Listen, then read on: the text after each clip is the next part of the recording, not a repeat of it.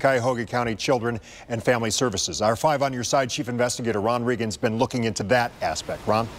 Well, within the last 90 minutes, we received this affidavit from a worker with Children and Family Services that paints a disturbing picture inside that home on West 80th.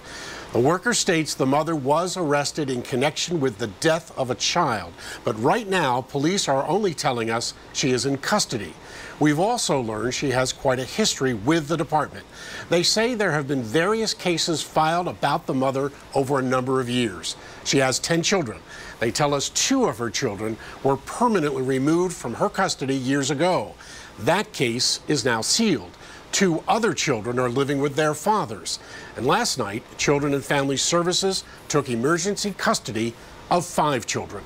Now, in this affidavit, the worker describes the home as deplorable and unsanitary, infested with rats and cockroaches.